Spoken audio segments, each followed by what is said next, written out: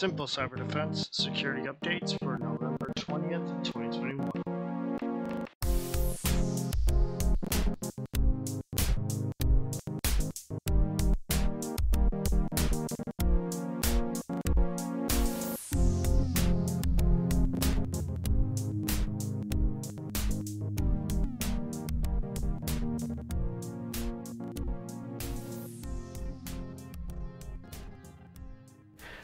Welcome back to the Simple Cyber Defense. This week we're going to be talking about delivery scams and how to spot them and avoid them. As the holiday season is fast approaching, there's going to be many attempts to scam people out of money. And the biggest scams going on during the holiday season are what's known as delivery scams.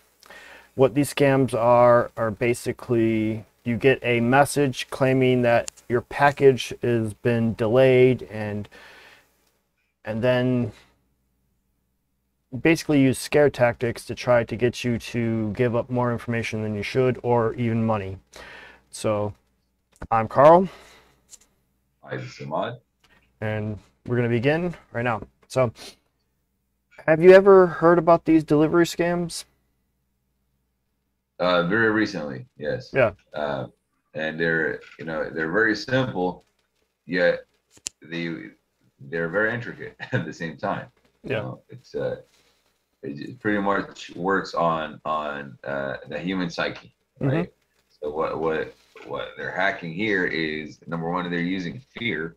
Hey, I have a package that I may not be getting, which is mine, and also they're using trickery. Right. Yeah. And they're also working on the human curiosity. So it depends on really whichever tactic that they use is they're mostly trying to hack you as a person. And that's the first step. That's the first key to gain any more information about you. Yeah, or even money, because with some of these scams, like I said, it will say that your package has been delayed because of a improper payment for shipping methods or some kind of customs or something got held up. And with everything being so international now, it's not unreasonable to say, okay, this package came from China and because of some clerical error or something, you need to pay a customs fee in order to get your package to be released. And then you're like, oh no, I ordered something for my significant other or my mother or brother or something, and I want to make sure I get it for the holidays, and I'm just going to have to pay for it. But the problem is these are not real. So what they're doing is, like you said, scaring you into thinking, okay, I ordered something and I want to make sure I get it, so I just better make sure I pay for it. But you're not paying the actual delivery company, you're actually paying the attacker who is scaring you into something.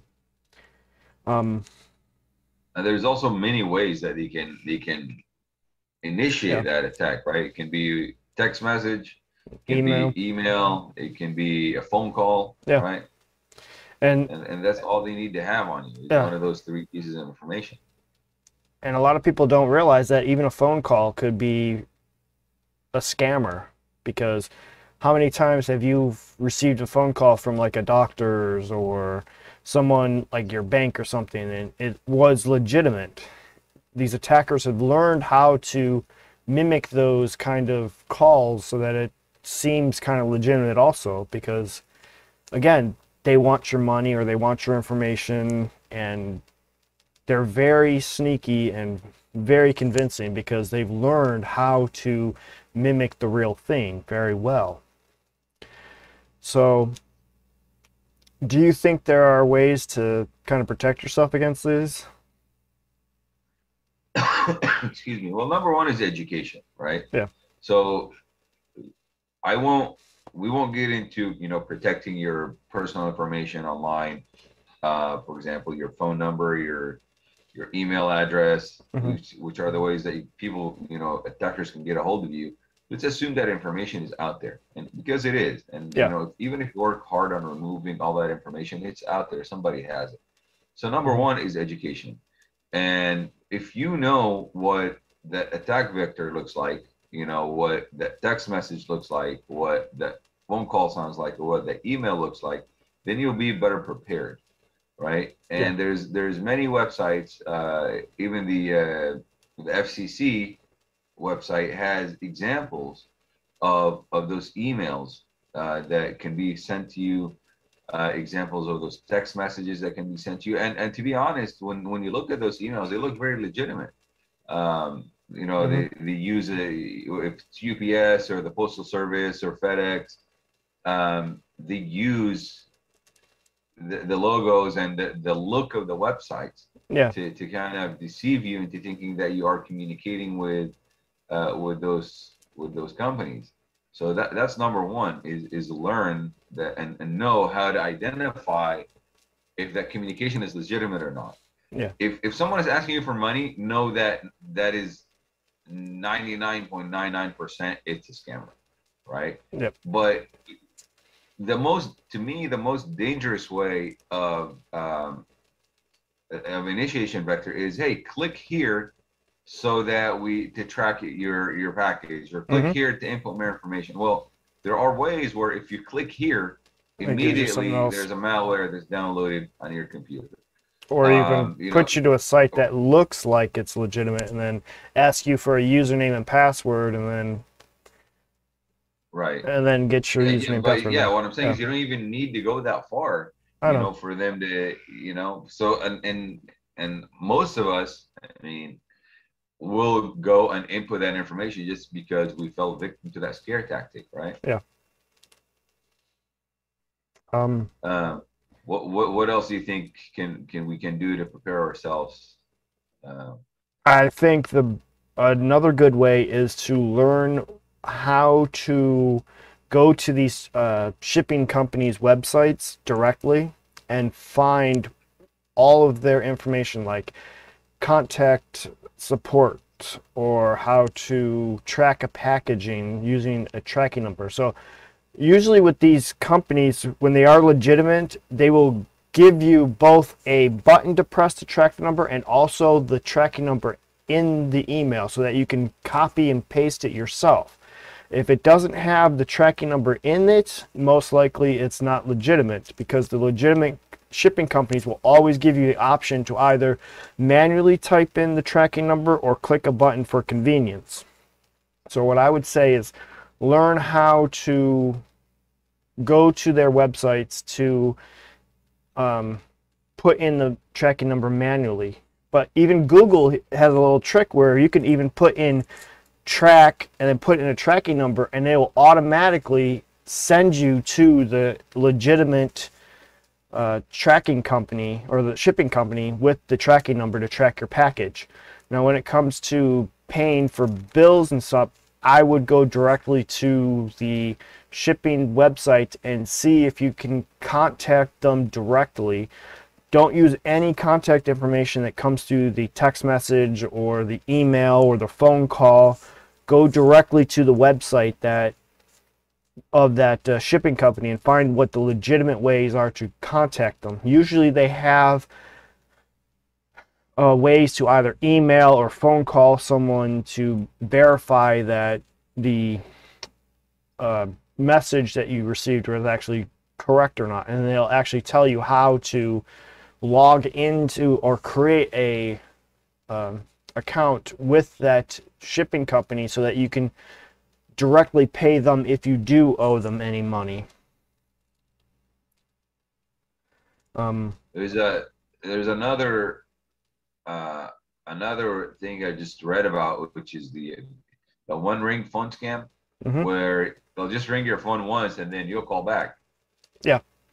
Again, out of curiosity, don't call back. No, because if you suspect that it's a shipping company or something, you'd have their real number on your computer or on your phone. Never call back the number that calls you, because that could be anyone. I mean, it's not necessarily going to go to the person that is legitimate. It could be just a scammer, like you said, one ring, like, oh, I missed a call from so-and-so. They didn't leave a message. What could it be about? My philosophy is if they didn't leave a message, it's not important enough to them to contact them back. So it's like, oh, well, leave it at that. Because there's been a couple of times where I get a call, it rings once, and then they hang up, and I'm like, oh well, not important enough for me to call back because they didn't leave a message to let me know what's going on.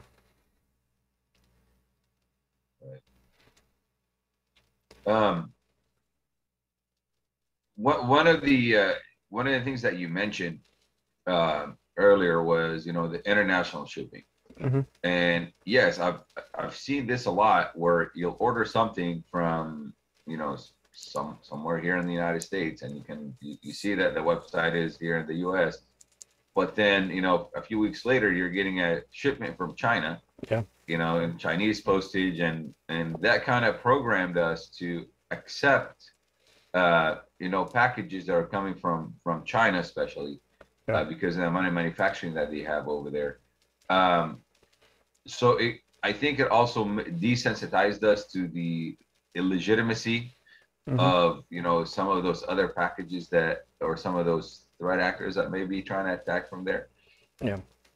How can we protect ourselves from something like that? Especially, you know, if you go to some of those websites after the fact, they're not even in English. English, you get some of those, you get some of those packages, and you want to reach out for support, and usually the original website is not there. And that gets a lot of people in trouble. Yeah. You know, especially, you know, clicking on links that you don't know what they say. Especially if you get like a Facebook ad for a product that is kind of enticing because it's a product that you want, but at a reasonable price that you think, and it goes to a website that is kind of dodgy. I think in these cases, just it's kind of tough because it's hard to tell between a startup company who is legitimate and like a big company like Amazon and something like that. So I'd hate to say, you know, just stay away from these smaller companies, but at the same time, you kind of have to. At the same, you know, it's kind of like a double-edged sword. It's like you can't really always trust these smaller companies, but at the same time, you may not always want to support these big, large corporations. Right. So it's understandable, and a lot of these attackers take that into account too with these delivery scams, because they'll use these smaller companies as like, say, oh, you bought something from this website over here, because all these data breaches that are happening, these smaller companies are being, their databases are being taken over very easily because they can't afford the big security measures that these large corporations can. So, and a lot of times, many of these smaller companies may not even know that their databases have been breached. So we don't know about it because the company doesn't know about it. So therefore, the end user doesn't know that their data has been exposed to hackers who are using these small companies to do these delivery scams, because they'll go through the database. Okay, these people ordered something on these dates, so let's send them these emails saying that, hey, it's been held up, gotta pay us this much, or you had to give us more information, or whatever the case may be. So it's kind of hard with these smaller companies coming up. Yeah. But I think at the end of the day, you'd probably be better off if you do deal with the smaller company, figure out how to contact them directly. It's like, don't rely on the messages that are given to you. It's like, and if they don't have a way to contact them directly, then I would say, sorry, don't purchase anything from them, because I think it's more important to be able to confirm the information from these smaller companies than to take a risk and say, okay, I have no way to confirm if this email actually came from them and possibly get attacked, or nothing is worth risking your data. Because your data is more precious to these attackers than anything else. They could sell it and make thousands upon thousands of dollars on just your name alone.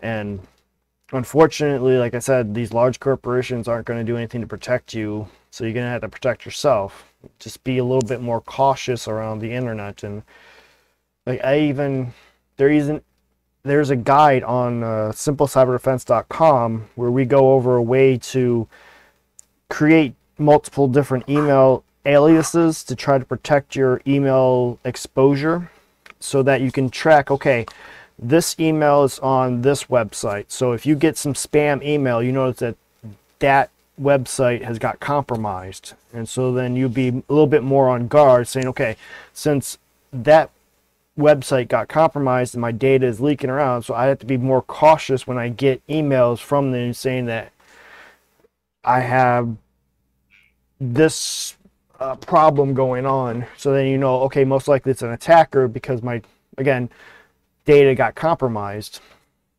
So with those little things, that'd be the best way to kind of put a layer of protection on you so that you can cautiously know when something is legitimate and something's a scam. If that makes sense. Yeah. Now, I'm going to take us on a tangent here, since Okay. we're kind of like on the shopping, online shopping and delivery scams.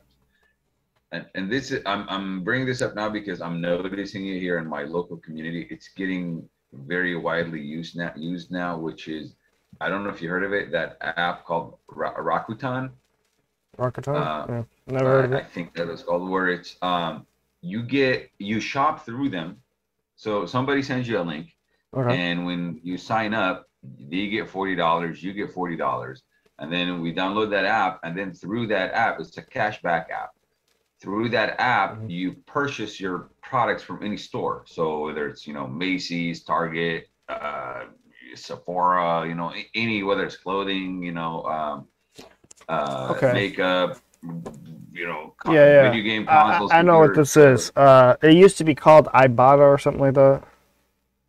It's No, it used to be see, that, but then they Ibotta, I got think it was it was sold to a different company and then they renamed it like okay. Barata. And then I remember talking to a coworker a couple of years back about this, and it's like, why would they rename it that instead of just keeping the name Ibotta, because it was well known, and this new name, the Rata, just doesn't make any sense.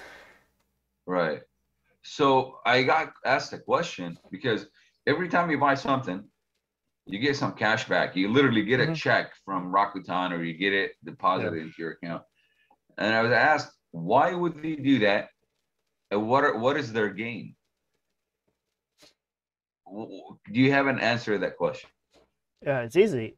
They're tracking what you are buying, and they're keeping that list, and then they're selling it to the companies so that they can say, okay, Ahmad has bought these lists of products in the past 30 days. So let's target him with emails or some kind of incentives for new products that were coming out, and or you may see like mailers for coupons or something. I don't know exactly how the data is being used, but what they're doing is they're tracking down your uh, buying habits and selling that data to different companies so that they can do the market research. So that's basically how they're making money, and they're just giving you a portion of what they're getting from selling your data. Does that make sense? Yeah. Yeah, yeah. So let's say I buy 5 different products Mm-hmm. from 5 different vendors. Now that list of the 5 products I bought is available to at least those 5 vendors, Or not even just, more, depending or on, even more. yeah, depending on Okay. if a list of companies say, okay, I want to get a list of all the people who bought from my competitors so that I could see why they bought to them versus me, or maybe I could need to reduce my price a little bit, or maybe I need to send out some coupons or something. It's more of a marketing research on their end. I see. And it's cheaper for them just to buy the information than to run their own marketing research And tracking and and all tracking that. on, yeah.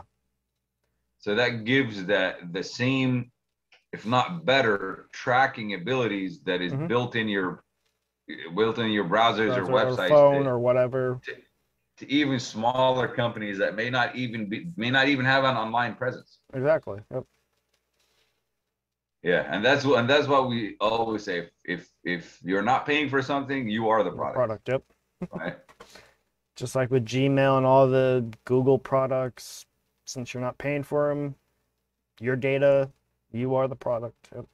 Right, right. And it's kind But of at least, sickening. Yeah. like you said, even though Google tracks you to death, Mhm. they still care about security, right? Yeah. You don't care much about privacy, but No, they they care can about protect that security information. because, Care about again, security. they want people to use their data, or they want people to use their products, and they don't want your data to fall into someone else's hands without them making money off of it. Exactly, So exactly. that's why So they're very secure but not very private. So yeah, sometimes there is a little balancing between security and privacy. Unfortunately, right now, we can't have both, but maybe in the future, through maybe some legislation, if the US government ever gets off their butts and actually do something about this problem, maybe we could have a balance between the two that will be an even compromise so that we could still protect ourselves online and still have the security without having to give up so much of our personal lives, basically. right. And when you're dealing with a company that has been bought and sold a couple of times, and changed their name, I honestly don't think it's it's a good deal for me to Yeah, get 20 to 30% each time. It's not worth it. It's not, and because it's not really that much. Like yeah, 5, 10%, 4%, 3%. yeah, and then you wonder how much money they're making off of your data. If they're Exactly, giving you like only like what exactly. $2 or $3, they're probably making $50 or something off of your data.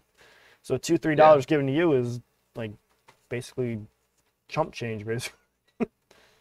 right, Um, and also when the companies change their names a lot, it's harder to actually track which companies have data breaches, and like, can I trust this seemingly new company, but it's not new, it's just a rebrand, and you can't always track what the previous name was, because a lot of sometimes some of these companies who have really bad reputation, they just make it appear that they shut down, but all they did was just shut down that name to rebrand into another name, so it makes it look like, oh, this is a new company that came out, but it it's not. It's just the same tricks with a different coat of paint, basically. right. Cool. Yeah. So the big takeaway for this is to just have a healthy dose of skepticism and trust but verify. Um, Right. so if you get a text message or an email or a phone call claiming to be from a delivery company, the best thing to do is just to verify it through the legitimate website of that carrier to make sure that the message that you did receive is actually accurate. And if you do fall for these scams, there are ways to report them through the FCC. Links will be in the description for many of these things so that you can either learn how to spot these things in more depth than we have time for, or to even report anything that you suspect to be a scam.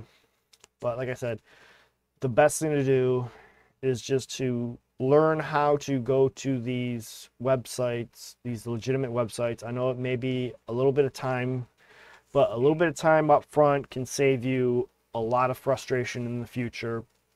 And plus, it's not going to take you a whole lot of time to bookmark like FedEx, UPS, USPS, and DHL, because those are usually the four major carriers for the US.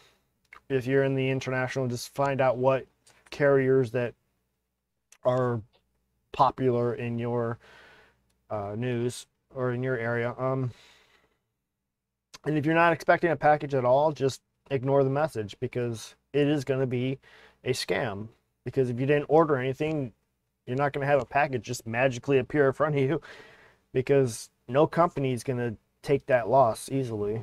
They want their money, and if you didn't buy it, then they're not going to ship anything to you. It's just that simple. And with that said, that'll be the end of this episode. And if you have any suggestions on topics that you want us to cover, you can go to simplecyberdefense.com and fill out our topic suggestion form, or you can email us at contact@simplecyberdefense.com. Okay, that ends this one, and we'll see you in the next one. If you like what was in this episode, please consider liking, subscribing, and sharing with others. For more information, to suggest a topic, or to donate, head over to simplecyberdefense.com.